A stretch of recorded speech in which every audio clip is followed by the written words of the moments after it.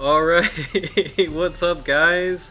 Happy Monday night, Dr. Jaws here, and tonight is the Greenland Shark, and a lot of news. We've got a lot of big updates, and it's really exciting. This is our 10th stream, and it's probably the one with the most follow-up, so, let's see who's here. Can people comment in the chat, because we definitely need, there's really big news that I really hope Beth, Howard, Anya, and Roy, I hope you guys are here, because big news involves all you guys, but yeah.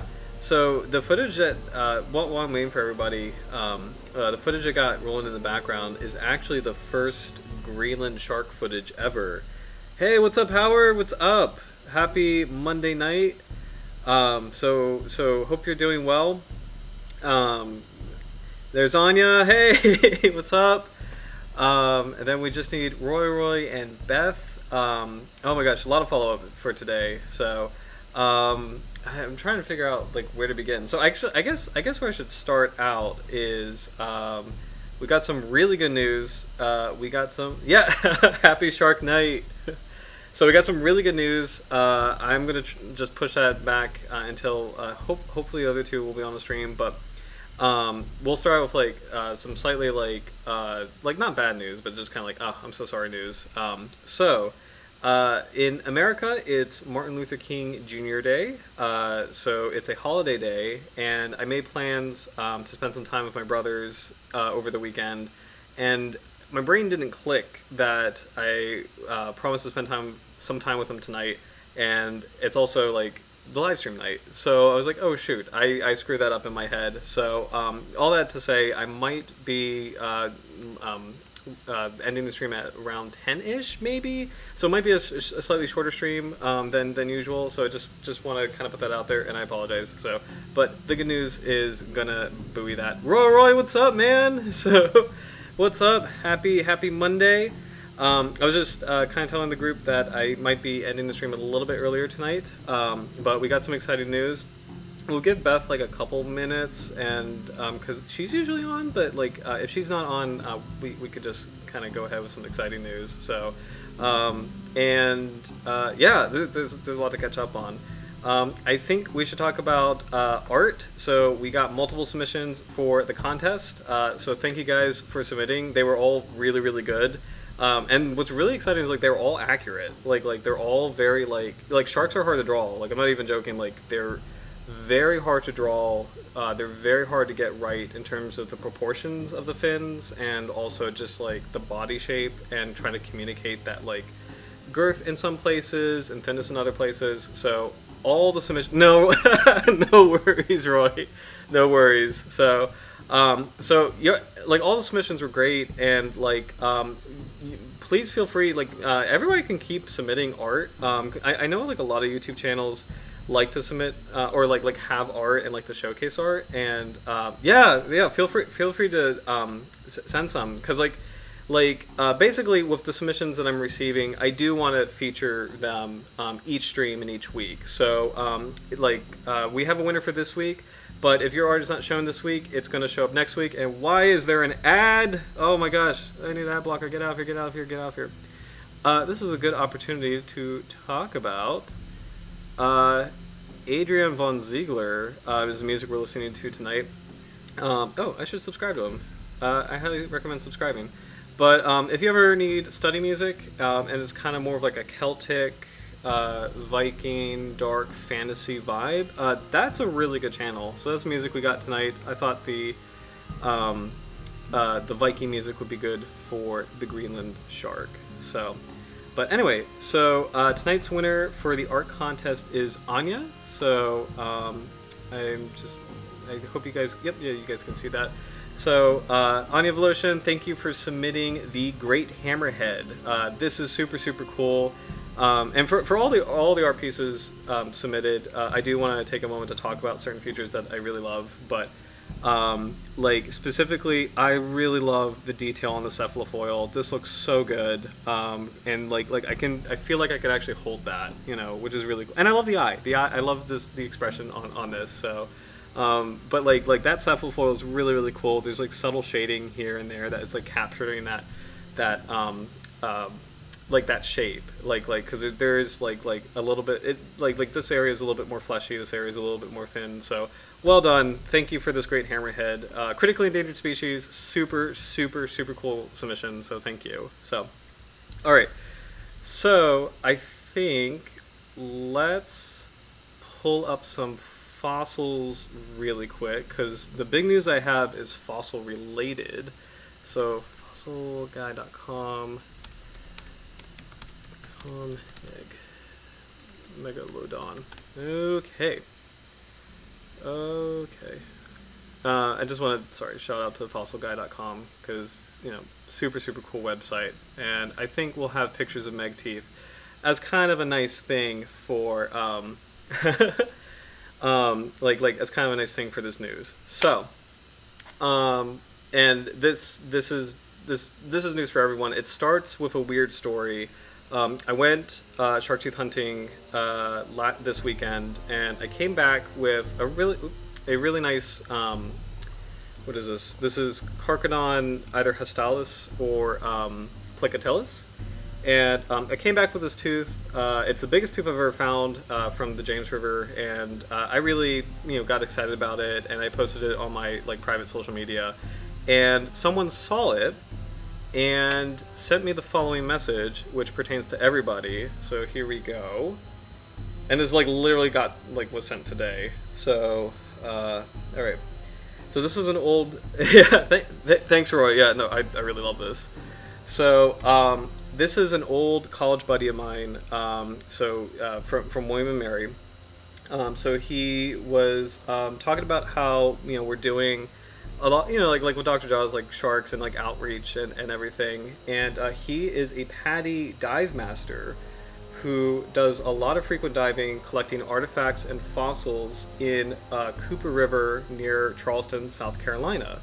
And I'm just reading what he sent me, but as a result, I literally have hundreds and hundreds of fossilized shark teeth from various species, but predominantly Megalodon.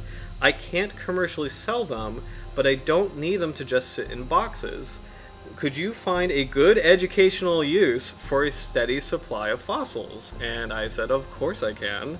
So, what I'm going to do is I've accepted the offer to collect the teeth. And what I want to do for you guys, because you guys have been awesome, and this has just been such a great thing, a great community and a great project. I would love to hold have teeth for contest, but for you four guys specifically, I do want to send meg teeth, and with a personalized note, kind of from the channel to each of you guys. So you guys are getting Megalodon teeth, which is the big news for the night. And also a small apology for me. Maybe I might have to duck out of the stream around 10, so I apologize for that. But yes, meg teeth for the Dr. Jaws community. So here is how you get your meg tooth. Please go ahead, go to drjaws.net and just submit your contact information in the forum. Please include your address so I can mail these. To clarify, I do not have the box of teeth yet, so they are on their way. It's probably going to take a couple weeks for yeah. Yeah, of course. Yeah, dude, you guys are awesome. You guys absolutely yeah, I'm starting to love, man. So you guys are awesome. So I'm just reading the comments and catching up. So this is great. Thanks, guys. So yeah, please go ahead and just punch in your address. It will take me a couple weeks to get the box of teeth my way, and then it's going to probably take a couple weeks for shipping. For sure. I'm just catching up on the comments. Thanks, Howard. I will absolutely his name is Graham. This is my buddy Graham. So I will thank him for you guys. I'll share the stream too, because just so you can see how exciting this is. So but yeah, please go ahead and put your address. It will probably take a couple weeks between me getting the box and then organizing everything and sending them over. But yeah, thank you. Oh my gosh, dude, guys, I'm thrilled, and I don't have any meg teeth, so I'm totally gonna maybe keep one or two, but yeah, it's just riches for all of us to share. So, and I think we'll do some future Meg Teeth giveaways. You know, I think they'll be a lot of fun. But for you four guys specifically, I gotta reach out to Beth somehow. But for you guys, four guys specifically, you guys have been here for so many of the streams already. So I no matter what, I just want you guys to have the teeth. So.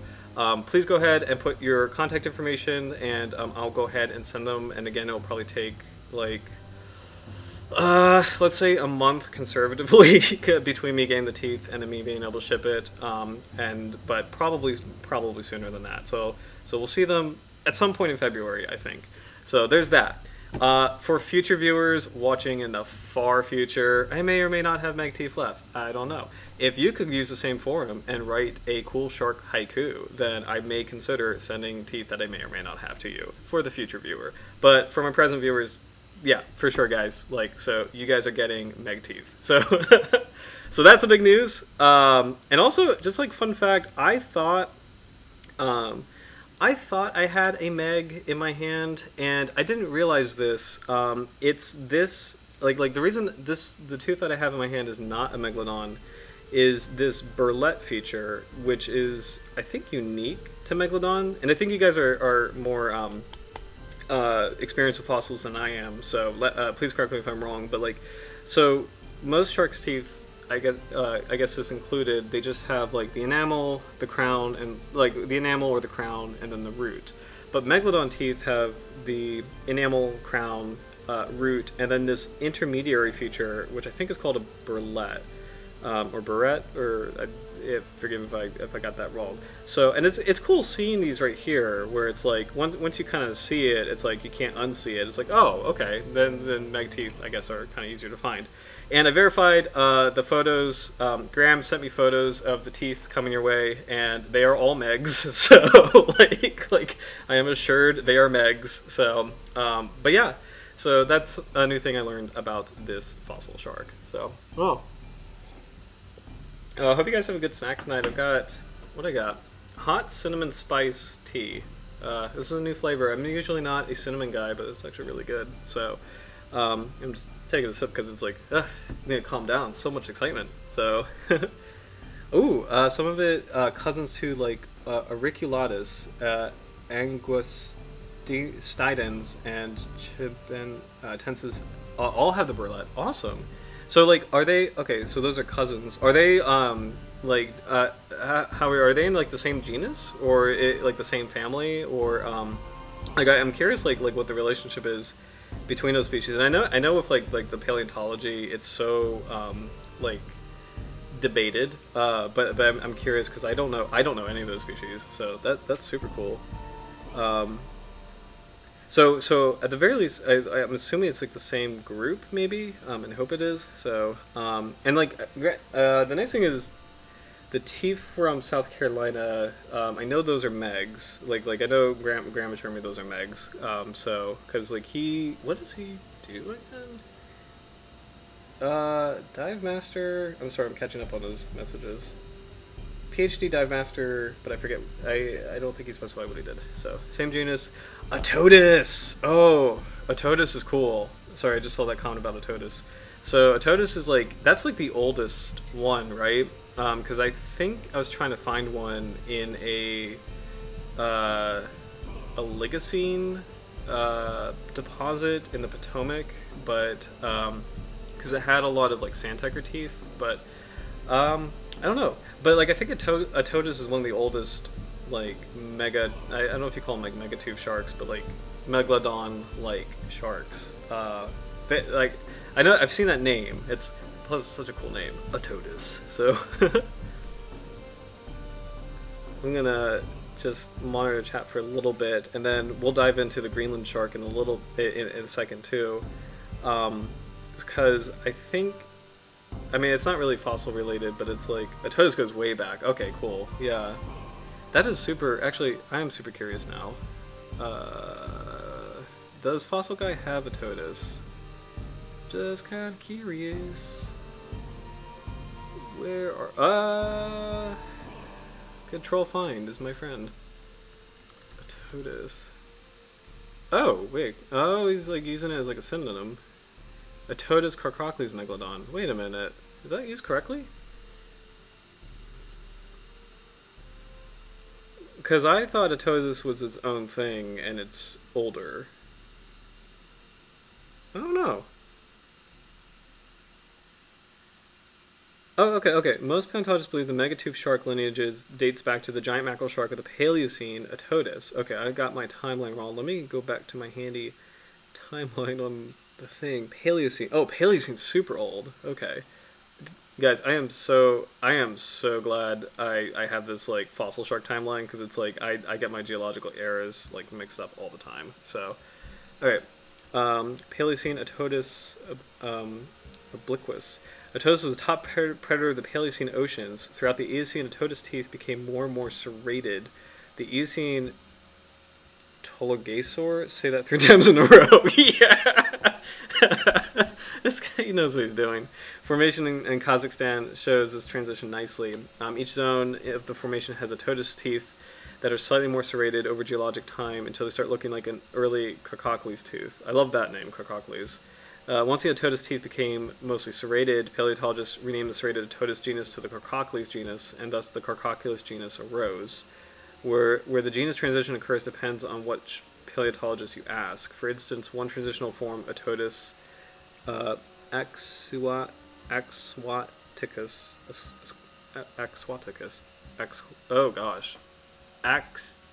could do Axuaticus. I guess it would be Axuaticus. Okay. It's called. I am so glad I took Latin, by the way. I'm not even joking. For like marine science or any kind of science, Latin is very, very helpful. It is not, even though it's a dead language, it is super helpful. Ascuaticus by some. Others regard C. auriculatus to be Atotis auriculatus, regardless of which transitional form is officially called a Carcocles, is a moot point. It is clear that megatooth shark lineage Carcocles was born from the Atotis lineage. So cool. Megalodon is not related to the great white shark. Their evolutionary lines are very different. To learn about great white shark origins or evolution, go to the Great White Shark Gallery. We'll save that for another day. Over the time, the megatooth shark went through slight morphological changes. The teeth became more regularly serrated, and Atotis cusp got smaller, the crown got broader, and the overall size increased. Paleontologists assign each slight tooth change of the megatooth shark to a new Carcocles species. Megatooth shark reached its high mark as C. megalodon, a shark of monstrous proportions. This is so cool. Today is a push by many paleontologists to simplify the entire lineage and call every genera Atotis. So today one can hear Atotis megalodon or Carcocles megalodon, depending on which paleontologist one asks. Ooh, this website is the coolest thing. A very rough chronology of megatooth species leading to the megalodon is shown below in the following table. So Atotis obliquus is Paleocene. Let me go back to my chart. Was that 66 million years ago, right after the Cretaceous? Eocene is 56, Oligocene is 34. Atotis mugodzaricus. Oh my god. Why? Why these names? Mugodzaricus. Okay. Atotis axuaticus. Oh boy. Middle Eocene, is that Carcocles? Got that right? That was Carcocles. Okay, Carcocles, sorry. Middle Eocene, Carcocles auriculatus. Late Eocene, Oligocene, Carcocles angustidens. Late Eocene, Oligocene and Miocene, Carcocles subauriculatus. And then finally, Miocene, Pliocene, Carcocles megalodon. So, this is super cool. Wow, yeah, look how big that is. That's super... Oh, look at that! Alright, to your point, guys, yeah. So I see there's the burlette on Meg. There's the burlette on subarculatus. I can see the burlette on angustidens. And then... sort of maybe... I can't tell. But I think you guys said that. Auriculatus. And then Atotis does not have it. That is really cool. Wow. Super, super cool. Alright, well. Alright, so that's a fun blast from the past. I'm curious, let me know what you guys think, if we should do like a night devoted to fossils. Part of me is torn because part of me is like I want to do like sharks that are alive now as the primary, and then because like we usually talk about fossils anyway, so like it's like we could do sharks as like living sharks as a primary, and then like fossils naturally flow as they do. Or we could do like a megalodon night. I'm not sure. I'm in the middle because like part of it is like I want to bring awareness to living species that need conservation help, but I also like I mean there's such a wealth of information with the fossil species. I don't know. I'm honestly like kind of torn about that. So let me know what you guys think. Also, like one last thing in this section.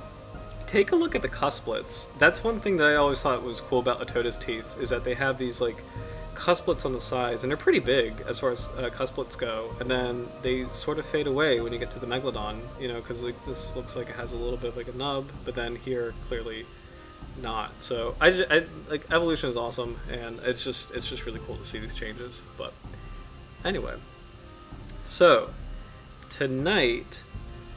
Oh, pick an extant shark and follow its fossil record. Yes, that's awesome. Let's do that. Like, oh, note some of these species may be synonymous. Good call. But yeah, let's definitely do that. So, like, I mean, there's a lot we could choose from. Any of the requiem sharks, we can do a fossil record. I mean, for all the sharks we can, but like, I think requiem sharks, mackerel sharks, angel sharks, cow sharks, like six gill, 7 gill, and I think dogfish. Those are the most, and hammerheads, I guess. Those are the most famous fossils I know of. But again, I'm not as good with fossil sharks. So, but I like this idea, extant sharking, going backwards in time. So, Greenland sharks. So tonight's shark is Greenland shark for living shark species. These, as you can imagine, it's very hard to find footage, and I was trying to find, like, compile some together, and it's hard to get some on YouTube, but it's really cool that a clip from this documentary, which, like, is one of the most, it's my favorite shark documentary ever, and I think it's called The Ultimate Guide to Sharks. It's from 1996. When I was a kid, like, this was my go-to documentary. I loved this documentary, and it was the best one I've ever seen, actually. I can't think of another shark documentary that has captured my interest as much as this. So, but this was the first footage of the Greenland shark ever, like in the world. It was shot by Nick Kalianis, who I believe he actually lives in Maryland. So he is a famous underwater photographer, and there it is. Look at that. So, Somniosus microcephalus, the Greenland shark. Oh man, it is actually really cool to be watching the same clip now. But oh man, beautiful animal, but also like a little scary. It's humongous, as you can see. Like, look how it's dwarfing Nick. That's crazy. Look how big that is. And it's really... Oh, and check out the, I think those are copepods. This shark is famous for having parasites on its eyes. It's a weird thing about this species, and I don't know, we might be able to learn that tonight, like why it has that. Yeah, it's really cool seeing such a big shark, but in sort of the dogfish order, like it's a squaliform. So, it's, as far as our live stream has gone, like, it's the closest thing this is related to is the pike dogfish. So, it's kind of, it's just wild. I mean, they're distantly related, but they're in the same order, and it's just like kind of wild to see some of those features. Like there's no anal fin. The fins are kind of more like square shape looking, like a little bit more broad. And squaliforms are more classically deep water sharks. And this is a really good. Oh, there's a shot of the copepod on the eye. And it's, I don't know if all sleeper sharks kind of have this going on, but this is something. This happens so often with this species that it's it's not a anomaly for an individual. It's something that kind of happens. It's something that's like kind of distinctive for the species. It kind of reminds me of like, you know how right whales have the I think the calocytes or the callo, I forget what it's called, but like on their nose. It reminds me of that a little bit. So.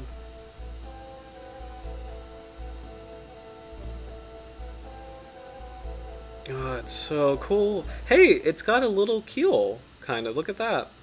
Like, it's very subtle, but there is a little bit of a caudal keel on this. Very cool. Alright. It's so cool. Let's switch to, there's a couple other clips that caught my eye, I think when I went backward. There we go, this is a good one. And I'm just checking the comments really quick, so.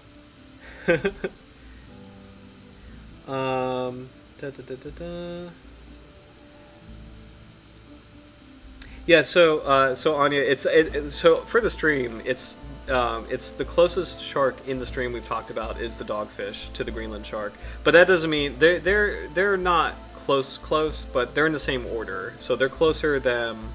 Like, the Greenland shark and the dogfish are closer to each other than they are to, like, we talked about sand tigers, porbeagles, bull sharks. They're closer to each other than those species. So, I don't know, and then Roy, I don't know why the copepods are attracted to its eyes, and it's so odd where it's specifically this species, so.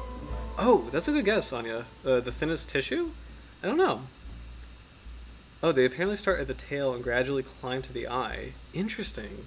I did not know that. Ooh, ugh. By the way, if you're ever interested in studying sharks, parasitology is a big field. It's almost shocking to me how big shark parasitology is, but there's a lot of research and a lot of opportunities for research as far as like shark parasites go. It's kind of wild. I mean, it's one of those things I don't think people would really think of, but like, it's a big field. Like, I mean, there's a lot of research on parasites for a lot of different shark species. So now this clip is really cool because I've seen a still from this used in NOAA, and also the clips that we just watched, I think they're like these are not YouTube submissions. These are like, I should probably zoom up so we can't see. Oh, we can't hide that channel.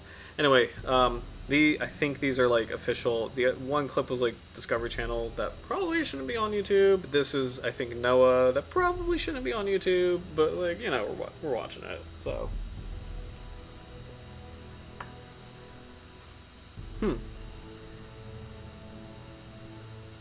Cool little fact. Somniosidae sleeper sharks. I think there's 4 or 5 species. We've got Pacific sleeper shark.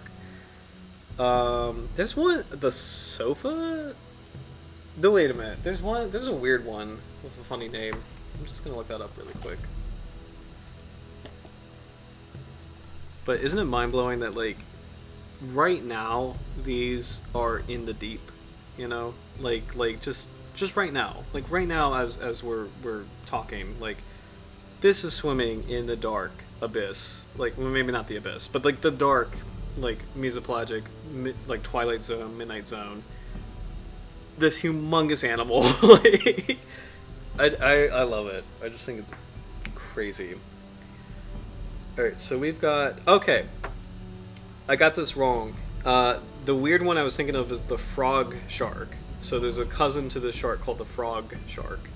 So, and I think I was right. There's 4 to 5 sleeper shark species, but one of them is the frog shark. So, ooh.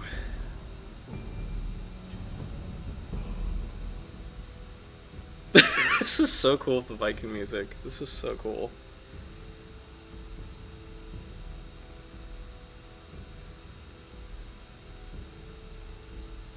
So I've heard this eats kind of anything. Oh, Greenland sharks are cold-loving deep-water species in the North Atlantic and Arctic Ocean. Their flesh is toxic due to high concentration of trimethylamine oxide used for osmoregulation and to prevent ice forming. Ooh!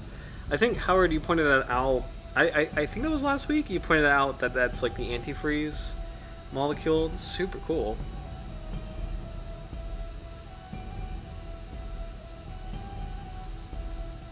But I was about to say, I think these go after a lot of different animals. It kind of reminds me of like, sort of like how a tiger shark goes after a lot of different things. I mean, you know, I mean, just like eats a lot of different things. I'm pretty sure that there's been a lot found in Greenland sharks' stomachs, and like including like terrestrial animals, but like, you know, not like actively hunting those. Like I'm sure like a weird scenario where like somehow a deer fell in the water or something. Slow moving opportunistic predator eats mostly fish and vertebrates, scavenges on seals. Wait, and we do gotta cross-reference that because it's just, oh, but this is well. Wait. I did not just read that this thing eats polar bears, did I? Did we just see that? Is that real? Does this eat polar bears? Okay, scavenges on seals, polar bears, whales, and reindeer. I've heard of reindeer before. Is term preyed upon by the sperm whale and man.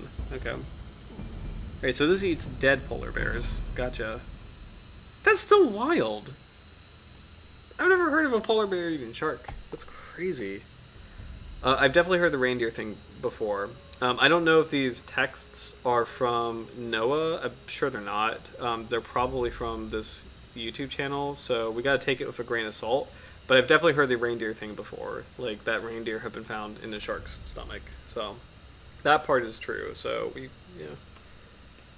near threatened. This is probably out of date, because I thought this was a vulnerable species.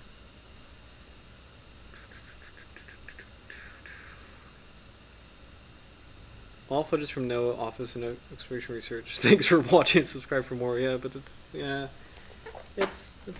NOAA's. And we're cheating too. We shouldn't be watching it, but like it's too good. Oh man, what an animal. So, all right, let's check the. That's what I thought. So this is a vulnerable species, but oh man, I think it binds on. Oh, this is so cool. And moose. Oh my gosh. Sorry guys, I'm just catching up on the comments. That is so cool.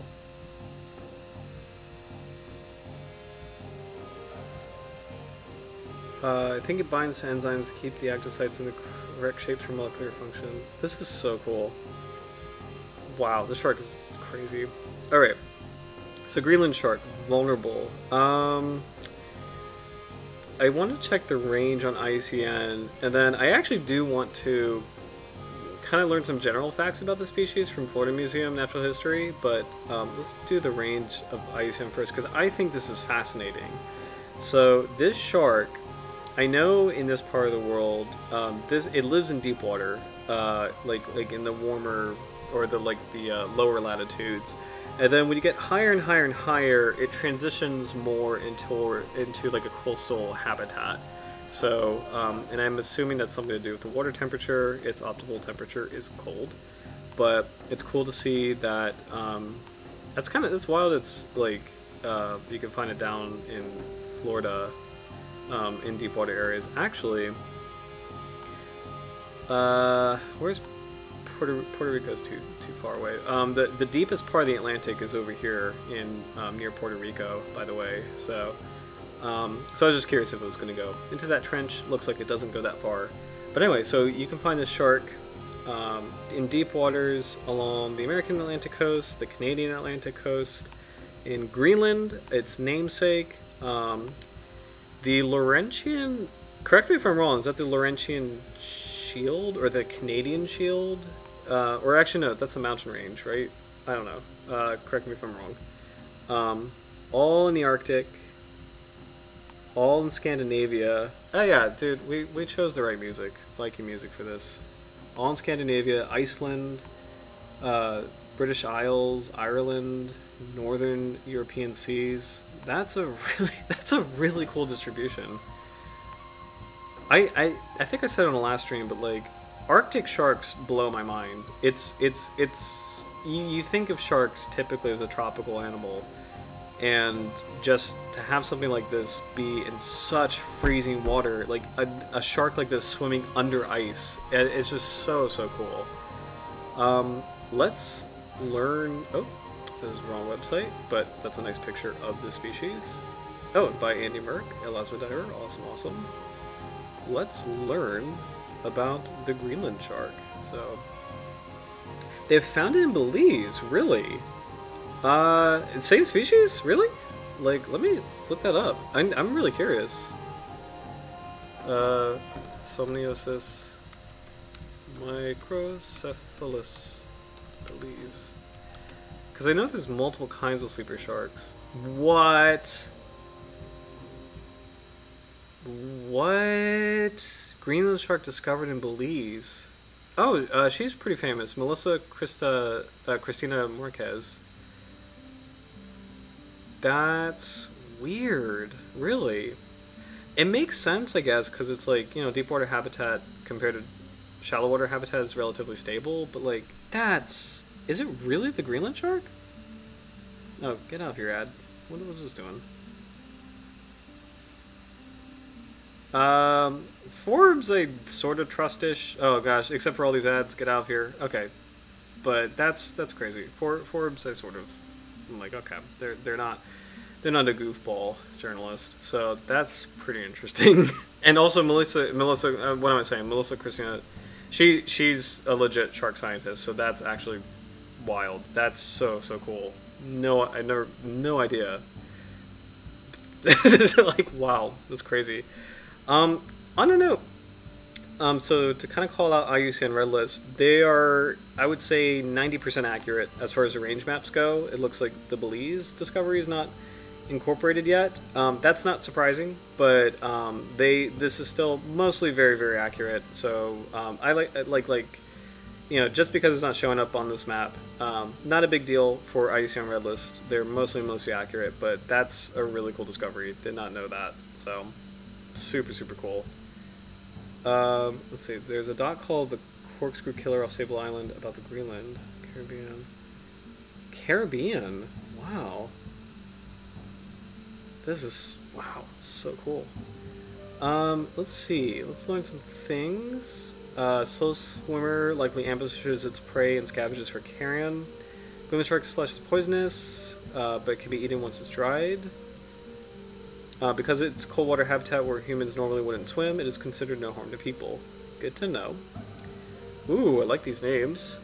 Other than its most familiar name as the Greenland shark, the Somniosis microcephalus has also been referred to as the sleeper shark, ground shark, gray shark, and gurry shark in English-speaking countries. Internationally, it's referred to as... Oh. So a lot of different names. I won't say them all, but I like this one though. Spanish Tiburon boreal, Tolo boreal like borealis, like northern. That's pretty cool. This is a cool name. Iqualuquak. Canadian names. So interesting.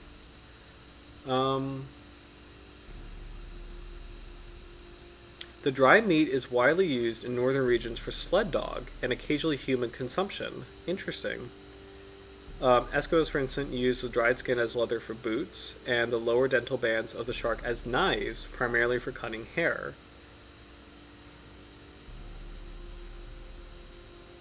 Whoa! Its flesh contains high concentrations of urea and trimethylamine oxide, which induces an intoxicating alcoholic effect. As a result, the natives of Greenland are known to call someone who is drunk shark sick. Moreover, dogs that have been poisoned by the shark's meat are often called drunk. Okay, guys, if I am ever feeling silly, you know, for like a potentially alcoholic reason, I'm gonna just say shark sick. That's so cool. I love cultural like nuances like that. That's so cool. Okay, yeah, shark sick. That is the new term. So, oh. According to the International Shark Attack File, ISAF, there's only been one reported attack of the Greenland shark on a human. Around 1859 in Pond Inlet, Canada. Where is that? Pond Inlet. Oh, Pond Inlet, Canada.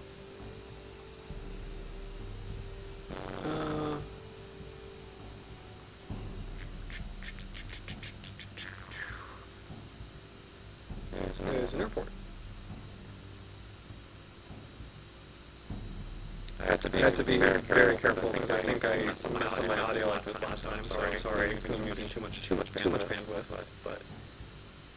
But this is super far north. Okay, I got you. All right.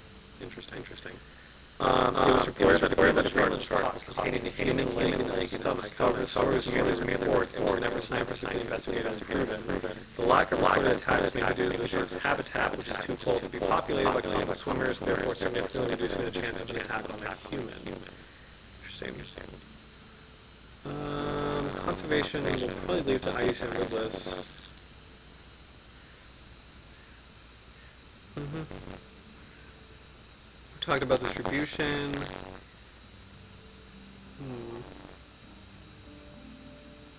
Oh my god, the Greenland Shark is drunk, old, and can't see. Love it. Oh my gosh. If you eat too much of the fresh meat, you will go blind and or die. Yikes. Oh man. Crazy. Also, okay, like, story time. Like, speaking of going blind, when I was like looking for this tooth the other day, it was freezing cold out, and I had a really long week. I was very tired by the end of the week, so and it was like freezing cold out, like 30 degrees Fahrenheit, I would say. But I was like, yeah, it's a great day to go shark tooth hunting because no one else will be on the beach. And like, I got super cold, and there was a point when I got back home. I went shark tooth hunting Saturday. And like, I opened up my computer and like everything was like looking a little blurry, and I was like, oh, I guess my contacts are kind of weird. And then I took my contacts out and I realized it was still blurry. It's like, oh my gosh, it's my eyes. Like, I think I got overtired or something, but like I was having a little bit of trouble seeing for a little bit, which is strange. I've never had that happen before. So I think in the name, we have to go far in the name of discovery, but I think I kind of pushed myself on Saturday. It was freezing, yo. It was way too cold, and also not a good day to be on a beach, you know, near the water, splashing your legs. Like, probably not a good idea. So, story time over. Yeah. Let's see. Shark ranges in depth from 0 to 1,200 meters, and temperatures to 3468 degrees Fahrenheit. Yep, I was in Greenland shark temperature. 1 to 12 degrees Celsius. In the north, the shark migrates near shore in search of warmer waters. Interesting. Oh, yeah, no, I think I said something like that. It is usually spotted near the surface during the winter and retreats to depths of 180 to 550 meters during the summer. Interesting. In the southern waters, the shark is found near continental shelves and slopes and is found at a depth of about 1,200 meters. Ooh, in 1988, an unmanned submarine spotted a 6-meter-long male Greenland shark at a depth of 220 meters at the wreck of the SS Central America, which sank off the coast of Savannah, Georgia in 1857. I would freak out if I saw that. So cool. Poll, by the way, I would love to do a deep sea dive, like be in one of those like bathyspheres or subs. I would love to do that. I seriously would love to do that. How do you guys feel about doing that? Like would you guys yeah, thanks Roy. I needed that nap. I definitely did. But how would you guys feel about doing that? Like going down like in like if you could be on one of those subs, like one of those like James Cameron subs, or like, it's not a really good example, but like the Alvin, or that's probably even a worse example, but like one of those subs. Okay, Roy's down, you know, like I'm asking because like I think in one sense it would be kind of creepy and claustrophobic, and then in another sense it would be awesome. So I'm totally down. I'm totally down to do that. So, but it would be a freaky experience, but I'm totally down. Full of gold. Oh my gosh, yeah. So it's funny. I don't think I've said this on the stream. The Central America wreck. Let's see. The SS Central America. Let's look that up. I don't know the shipwreck. Let's trust Wikipedia. Known as the Ship of Gold. Good call, Anya. Whoa, what is this? 80 is an 85 meters side wheel steamer that operated between Central America and East Coast of the United States. Okay, why is it called the Ship of Gold? Wreck, gold, and artifacts.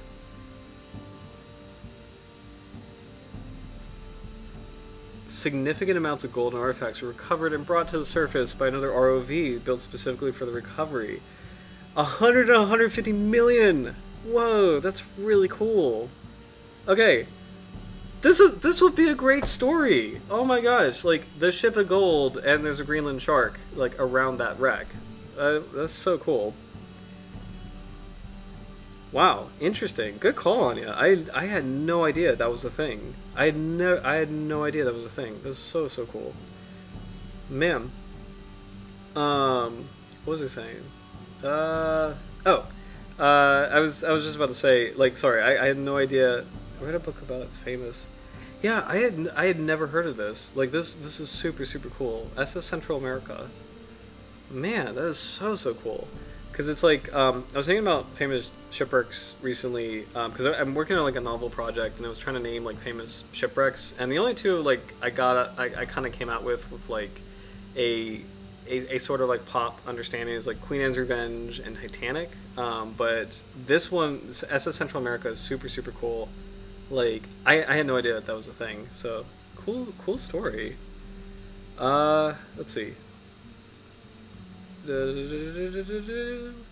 1,000 meters deeper than the maximum reported depth of the shark, and 440 kilometers south of its southernmost sighting in North Carolina. Very cool. Biology. Let's see. Not really. Well, large, heavyset body, which gives it a sluggish appearance and movement. Short, rounded snout. Thin lips. Very small eyes. Oh, that's interesting. It lacks spines in its dorsal fins. I mean, that's not a surprise, I guess, but it's interesting because, you know, dogfish have those spines, and this is like a distant cousin. So it's actually, that's cool. I didn't realize that. It does not have the spines. Coloration, dentition. This is an interesting row of teeth because this is acting more like, and this is a lot like the spiny dogfish actually, because it's more like a row, like I still don't have a good analogy, but like a chainsaw, like where it's not one tooth doing a lot of work. It's the collection of the teeth working as like a unit. That's pretty interesting. The upper teeth are very thin and lack serrations. The lower teeth, dissimilarly, are interlocking and are broad and square. Very cool.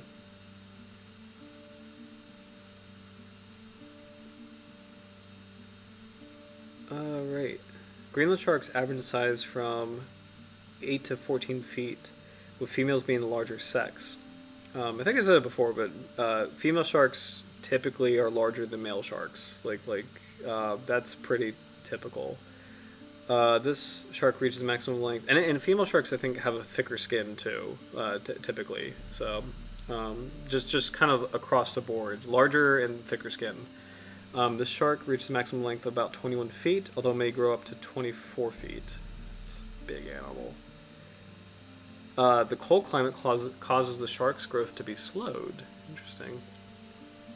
Food habit. This shark's most common food consists of a large variety of ocean dwellers, such as other small sharks, skates, eels, herring, capelin, char, various gadoids, redfish, sculpins, lumpfish. The lumpfish! Oh, why would you eat a lumpfish? It's so cute. Wolffish and flounders. Marine mammals such as seals and porpoises are often taken by Greenland sharks despite it being characterized as a very sluggish creature. I'm curious about the scenario in which that could happen. That's pretty interesting. I'm wondering if I would be curious. That would be kind of a cool. I don't know how in the world you could ever find that out, but it would be really cool to kind of clock the top speed of this shark, because I don't know, like if motivated, could this shark move really fast? Maybe. Or conversely, maybe there's scenarios in which a marine mammal is very slow, like cold shock. I don't know if cold shock is a thing for marine mammals with like the blubber. I don't really know. But like maybe a sick or ill marine mammal being slow and more likely to be captured. I don't know. I'm actually just thinking out loud, but oh, it's interesting that Drunk, old, and grumpy. What did the lumpfish do to you? Oh, good call. Reminds this cookie cutter dentition. Yeah, it's which actually that's a good observation because it's like it's also a cousin of the cookie cutter. You know, like distant cousin. Because like cookie cutters are Delacidae, which is the same order. So it's a squaliform. It's in its own family. So, but same order. So very cool. I'm catching up on your comment, Anya. Yeah, like about the deep sea dive. Yeah, I was gonna say earlier. It's funny. Like, I'm super cool with depth. I am not as cool with height. I am afraid of heights. I can fly. I am able to fly. I don't necessarily enjoy flying. Like, I'm very comfortable with depth. You can take me 1,000 meters below the surface, like that's fine. 1,000 meters above the surface is less fine. I don't know why. I'm a little bit. I like to be on the ground or in the water. I'm not. Oh, they take the seals while they're sleeping. Interesting. Ooh, sorry, I'm just catching up on that, Howard. Take the seal. Ooh, it's creepy. It's awesome, but creepy. A few specimens have been even found to contain entire reindeer and parts of a horse. Wow. This shark is also known to feed off carrion and is attracted to ill-smelling meat. They often congregate in large numbers around fishing operations. That's interesting.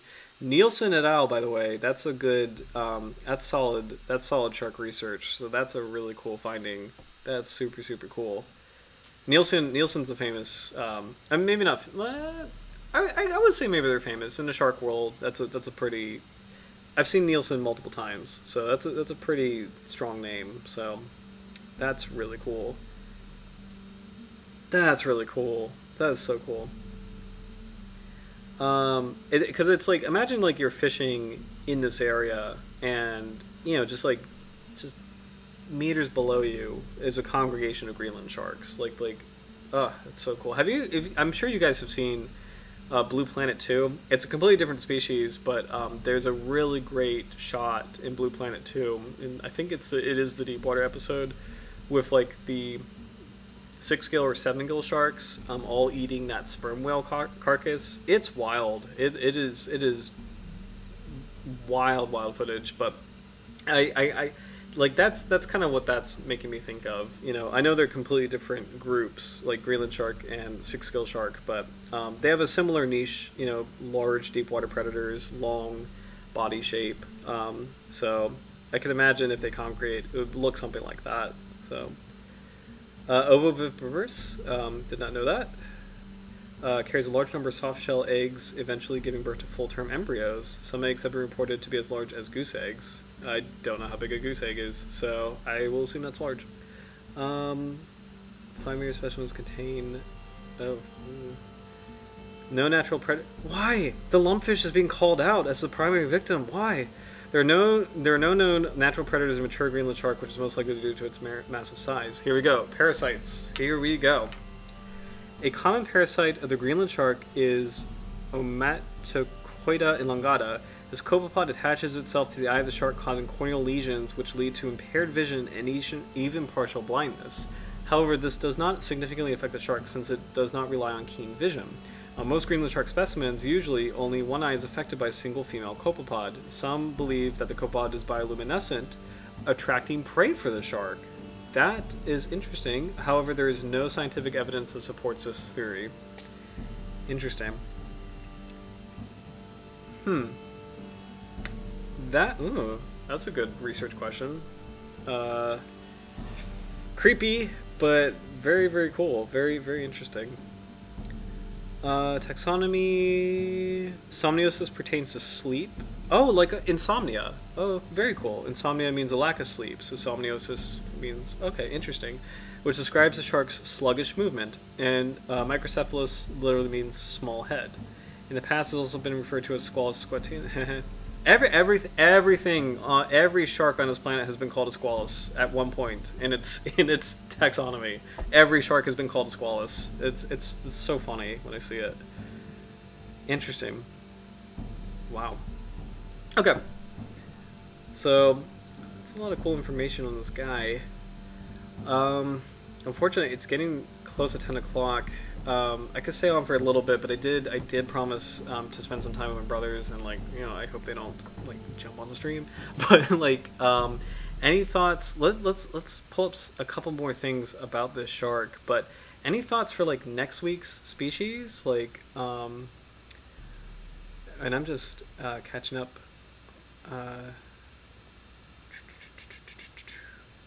Latch, twist, and pull technique when it comes to feeding.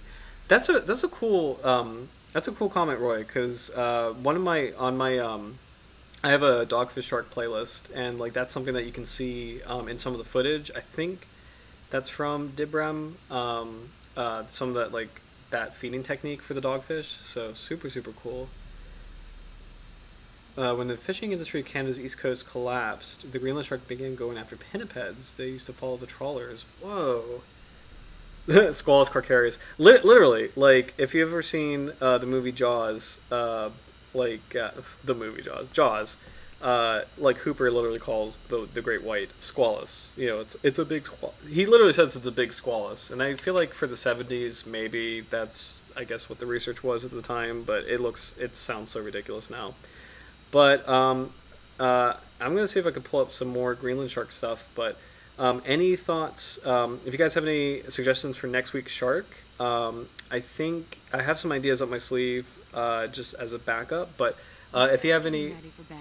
Oh, what is going on here? Nope. Yeah, I think the music ended. So, all right. But... yeah, leave any comments for next week's shark. I think my backup will be the bonnet head. I'm in sort of in the bonnet head mood, but any suggestions are absolutely welcome. So, Squalus carcarius, if I can find it. But Greenland shark is vulnerable.